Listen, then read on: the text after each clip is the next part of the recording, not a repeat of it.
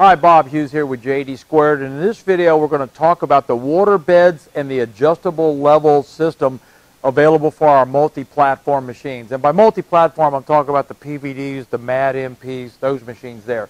These machines were designed to be changeable in the field. They could literally change your personality from a wood router to a CNC plasma cutter, water bed, the whole bit.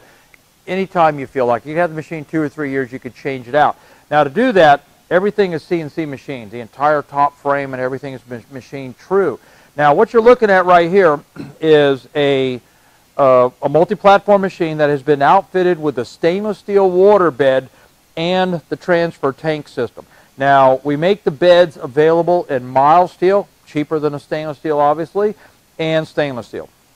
The difference is a stainless steel table is a buy-it-once solution and you're done for the life of the machine. 30 years, the table is just as good as it was the day you bought it.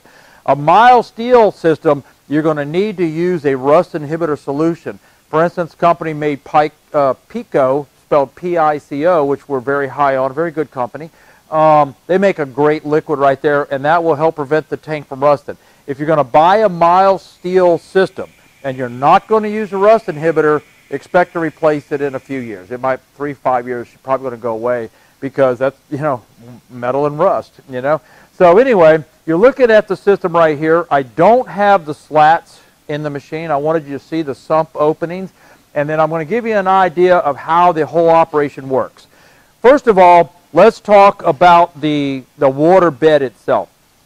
What we wanted to do on the new machines is we're trying to reduce the cost burden of shipping this stuff to a customer.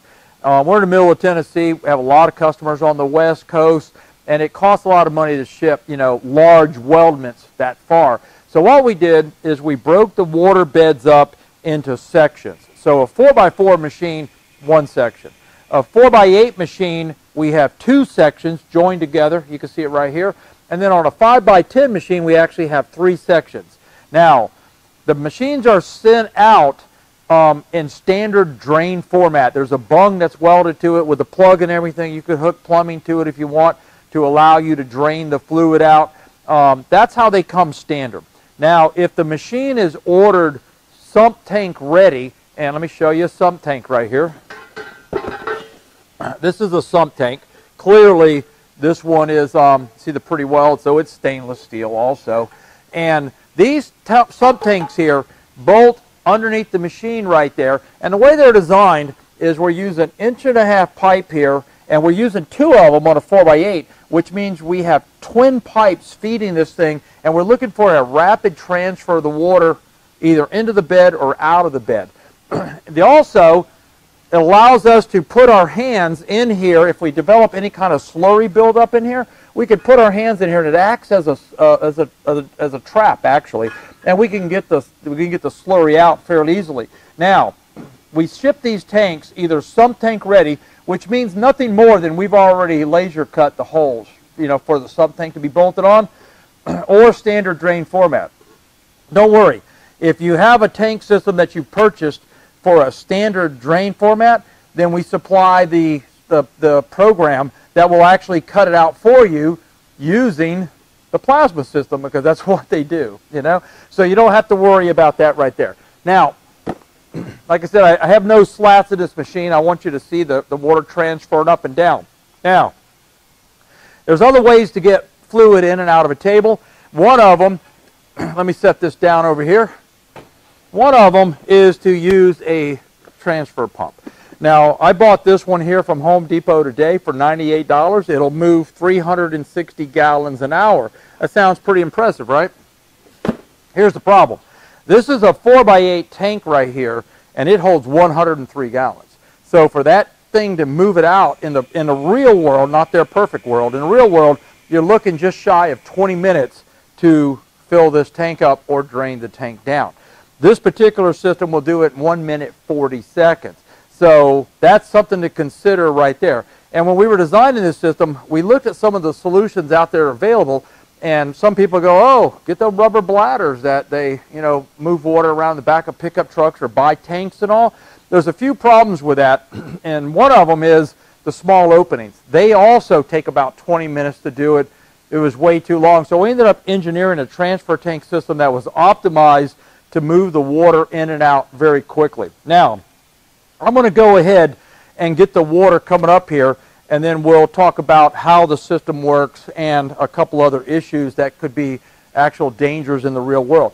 So what we're going to do is we're going to close this valve, and this is the air valve to allow the air out of the tank system, and we're going to open up the air valve that is going in. So we've done that. You'll now see the water start rushing back up, and you see it's moving up at a pretty good pace. We're going to fill this tank in 1 minute 40 seconds. So we're moving right at about 40-something gallons. Is that right? Yeah. No, we're moving about 55 gallons a minute. So we're really moving some liquid, and you can see it coming up pretty quick. Now you notice the liquid is green. That's that Pico solution, the rust inhibitor. That's the color, it's green. Now what's happening, the way the system's working, picture a diving bell. We're forcing air into the top of the tank. The water pickups on the rear, remember there's twin 1.5-inch pipe water pickup, that's why it's moving the air so fast, is basically being displaced down, coming up through the tubes, hence filling the tank. So we have no electric pumps to burn up, like slurry tearing them up. It's a very simple, safe system. Now right here, we've got a regulator that will regulate it down to 10, 15 psi. This is not a pressure vessel. We make them really strong, but it's not a pressure vessel. We also have safety relief valves on the tank itself to blow off at 10 to 15 psi. We have an air valve here that I could shut off at any time I want to maintain the water level wherever I want it at. And then, of course, when I'm ready to drain it, we're going to open up this valve. Notice it's a large valve to let the air out. It turns out the bigger the valve, the faster that she moves the air out. So that's why we put a big valve there. Now, this whole tank system is designed to slide up under the machine. There's a cover on the machine that goes here. You can see the bolts right there where it would attach. And there's an opening in it so that everything looks nice. You can get your hands, you can read the gauges, you can see everything. And it's just the way it is. Obviously, I don't have the cover on there so you can see what's going on. I'm going to go ahead and stop it right here. And that's about the level that you're going to cut at. You're going to be about a 1/2 inch below your plate. The water will splash up on your plate, keep everything nice and cool if you're doing steel. Now, another feature, the sump openings are in the middle of the tank. And the reason for that is if you run out of water in your transfer tank, you're now pumping air, bubble, bubble, bubble. And so we put it here in the middle so that it doesn't try to splash out. Plus, you're going to have slats in here and a plate on top of it, so it'll minimize that. So that's why they're in the middle. We're even thinking about how much splash this thing puts out. Now, I'm going to go ahead and start lowering the water down on this system. You hear the surge of air? And you'll watch how fast she's going to come down. Now, we're going to stop it here in a second at about 1.5 inches down. 1 inch to 1.5 inches down, and I'll tell you why. Okay, let's go ahead and stop it here. Okay, what we just did, we went from a condition to where the waterbed is optimized to cut steel to where it's okay to cut aluminum. And you're going, what's the difference? If you cut aluminum, it builds up hydrogen underneath the plate. So a lot of manufacturers, plasma manufacturers, straight up tell you, don't cut aluminum on a waterbed tank. That's just a known fact. However, you can do it, and they say, well, you need an air gap underneath it, 1 inch, 1.5 inches. So that's what we're telling you to do. If you're cutting aluminum, you want to see 1.5 inches air gap, a 1 inch to 1.5 inches air gap underneath it. And what we would like you to see you do is to put some kind of fan on the unit to where you're moving the air underneath that plate. You do not want the hydrogen to build up. Everybody knows about the Hindenburg. Same thing. They've literally had plates explode off the machine vertical because the hydrogen is lit up underneath it. So this system here, I can cut aluminum on it.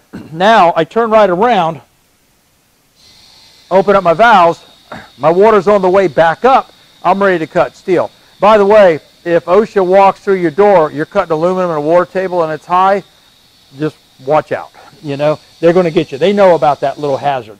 You know, so right now I'm going to go ahead and lower this thing down right here.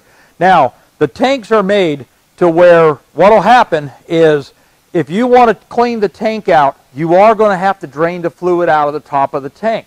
So, well, even though there's drains on the tank that you can hook up and plumb out externally, we have found out that one of the easy ways to do it is to siphon it out. So instead of going out and buying a $100 pump, you buy half-inch vinyl tubing right here, stick it in there, siphon it out, you know.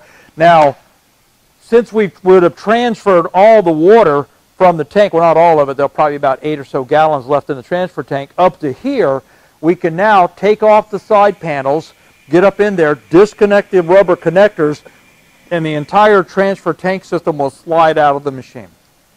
It's heavy, but it's not that bad. It'll slide out of the machine. And then you can clean the tank out. And that's why on the back side of the tank, you can't see them here, but where the water pickups and all, that's where the drains are. Now, if you notice right here, we've drained down into the sumps. This is what I was talking about. You can get your fingers in there. But the other big advantage of this is for somebody who is cutting small pieces and they fall through the slats, well, you can imagine if you don't have a way to raise and lower the table, this is a real problem finding your parts. Where the heck did they go, you know?